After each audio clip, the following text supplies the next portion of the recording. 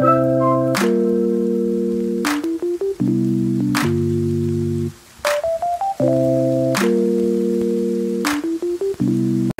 attention this time will be focusing on a very many things.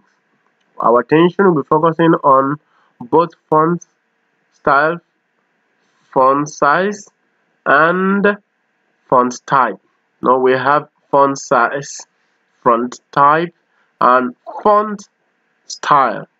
Our attention too will also come to the find, replace, go to. We will also give attention to select, as well as how we can create a PDF from Microsoft Word, how we can convert to a PDF with no stress. So now let's get started. Well, let's quickly talk about, and at the earlier tutorial we did make mention about the fonts. When it comes to fonts, we discussed a bit on this, and we know we have different fonts, and this is called font type. Font type. Font type. Definitely, you know that there are several font type. We can just have a look at it and see. Now there's different and many more, and you can even purchase the disk and install to increase the number of fonts rather than only the one that came with the system. So that is what we call font type. Alright, following it is this one that refers to at fonts what?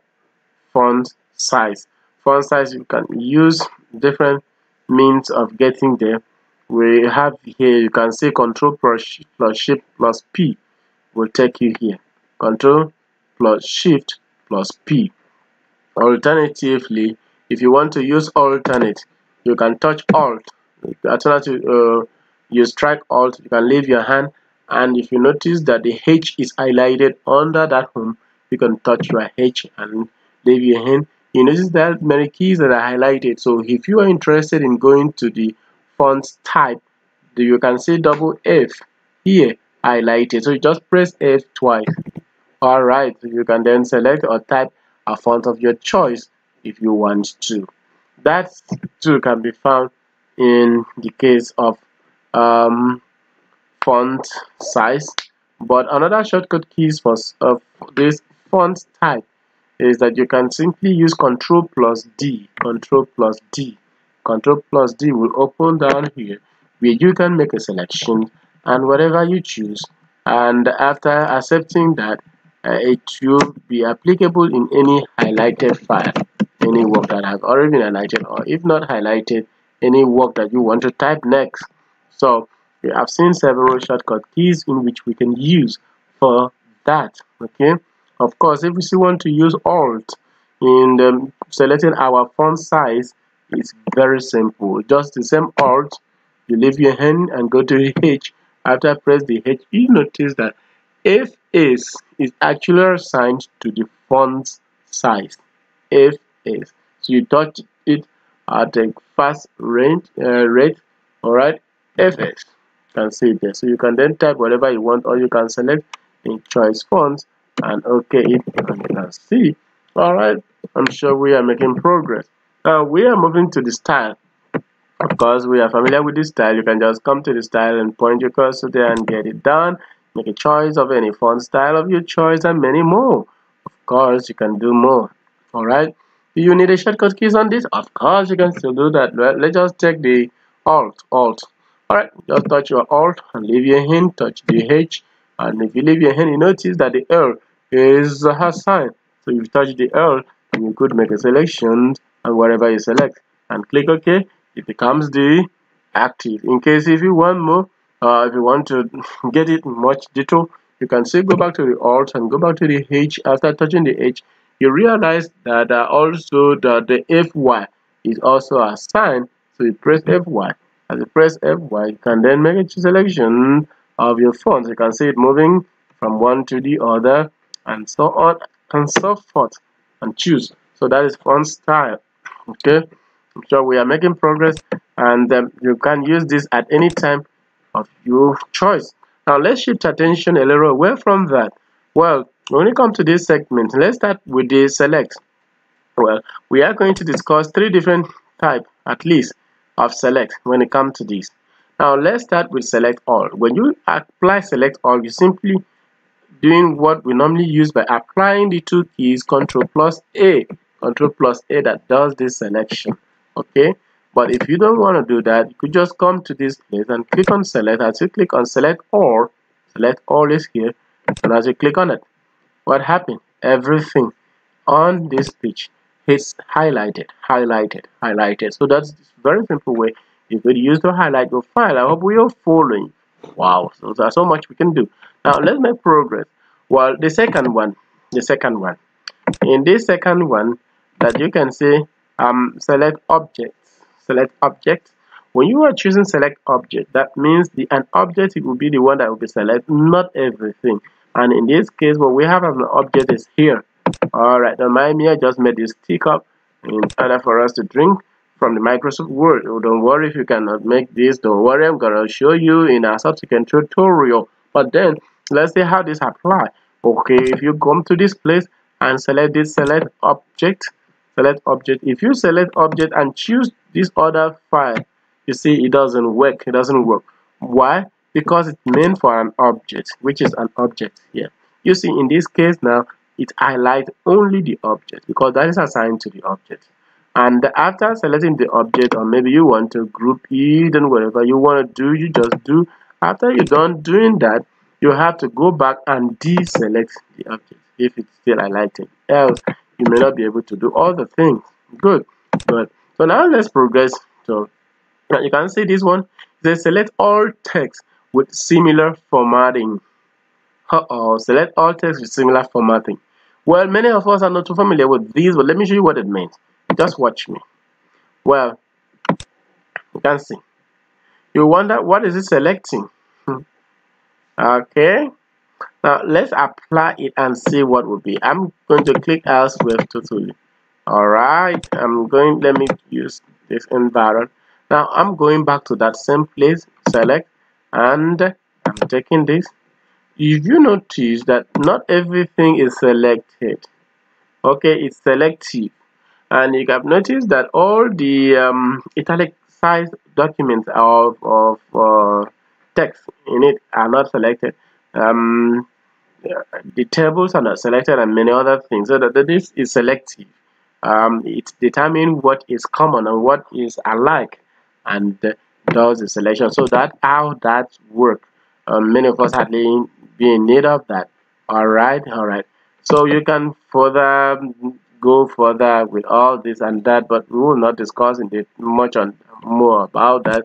Maybe in our subsequent tutorial we'll go into that again. All right, now let's quickly make progress to find.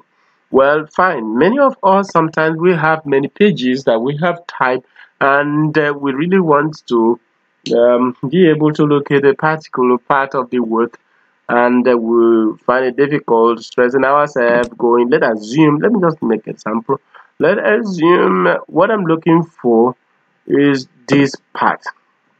Let's assume that this is the word I am looking for. Let me just take one place. Okay, let me see. This is just the word. Plants such as oil palm is what I'm looking for. Okay, so, and I do not know where it's located. What I need to do, I could just come to the find. Okay, after clicking on find, and then I will just type what I want to type. So all it takes is for you to go to that find. If you choose to click on this, of course you can do that. The simple shortcut keys is to press down your Control and F. Control and F will give you this for you to type whatever you want. Take for example, we are looking for this. We are looking for agroecological zone. As soon as you type, it will automatically locate where it is on the work instead of you starting to search line by line throughout the work, and it may take you many hours in order to locate it, and it may not even be possible in some locations. So you may just need to use find. Find is help for that. Well, you can come to this button here and select. You can see the advanced method of it. Advanced When you take the advanced, of course, you can choose other things. You can click on more. More will give you make it possible for you to make some other personal selections, and even further go into format and to choose frame, choose style, choose paragraph, and whatever. In case you want to go into customize search instead of just searching it at random. So these and many more can be done on the these. Of course, not only that, you can see in that same place under that same file, you can as well use Goto as well as advanced file. Advanced file is partially what we have just discussed earlier on. Alright, let's now focus attention to Goto. What is Goto used for?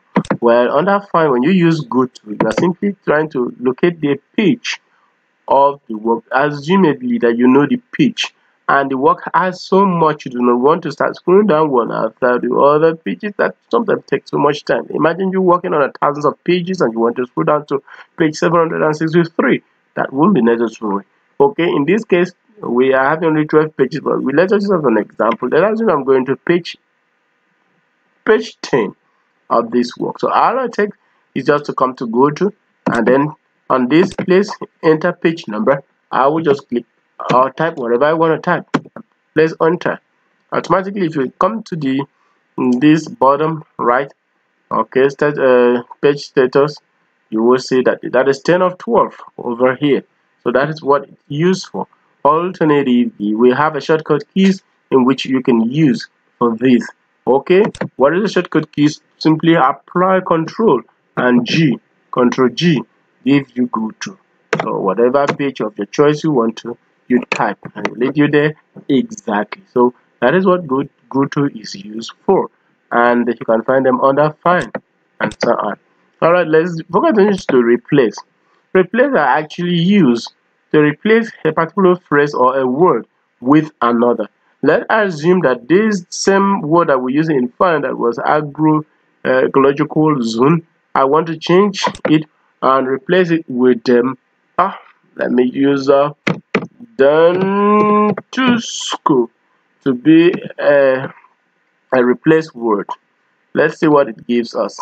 I ask it to replace.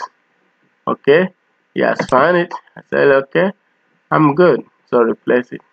So what happened here is that any place that we once had that will be replaced with Dantusco.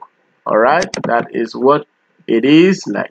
Alright, now let's go to find and try to find out whether we now have Dantusco in the work or not.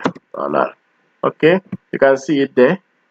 And I think it was up to 2 places. So if we search it again, we are going to see another Dantusco. So that is what we use. Sometimes, like for example, you are handling a project. Okay, you can see another one here.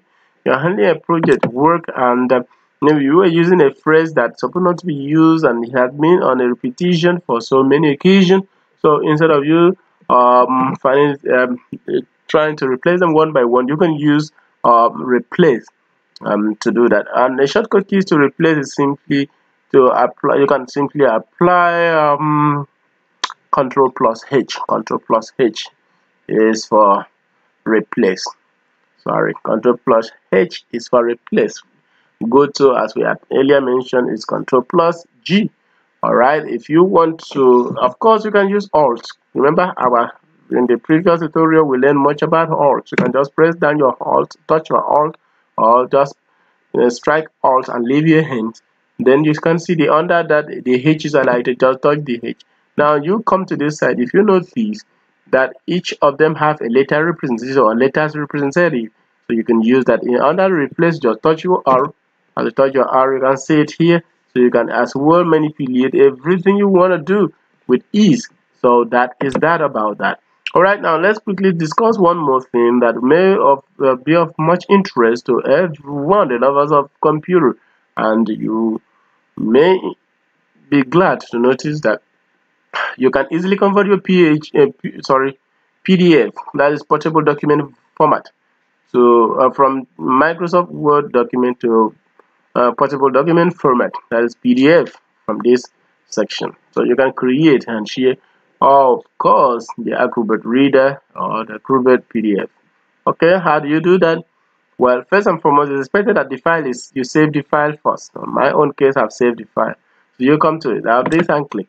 And simply drag the folder. Okay, I gave you warning, make sure that it's saved, whatever. So you can say yes, I accept. So it will open you this dialog box. Now, if you notice that under save as type, it's now at what? PDF files and so on. You can see .pdf. So whatever file name you give now and whatever location you may choose to save, after clicking that, you can click on save. As soon as you click on save, automatically you have converted it to what?